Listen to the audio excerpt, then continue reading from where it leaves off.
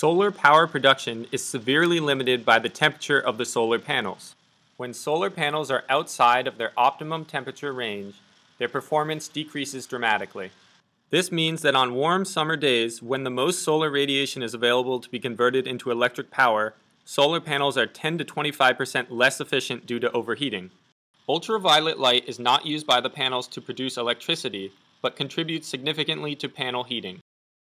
If solar panel temperature can be maintained close to its optimum operating temperature, the efficiency of existing panels can be increased significantly. Thermochromic materials are a type of material that can be accurately engineered to change optical properties based on temperature. This project aims to design and market a special thermochromic material that passively filters UV light while allowing visible light to pass through for energy production.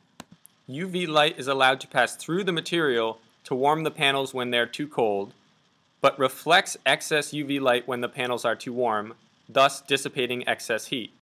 Thin transparent sheets of thermochromic material can be adhered directly to solar panels to maintain panel temperature and increase power production efficiency. Once applied to solar panels, it requires no energy to work. It also takes no training to install, installs quickly, it's reliable, requiring no maintenance, and the results are immediate. The market already exists and there are no competitive products.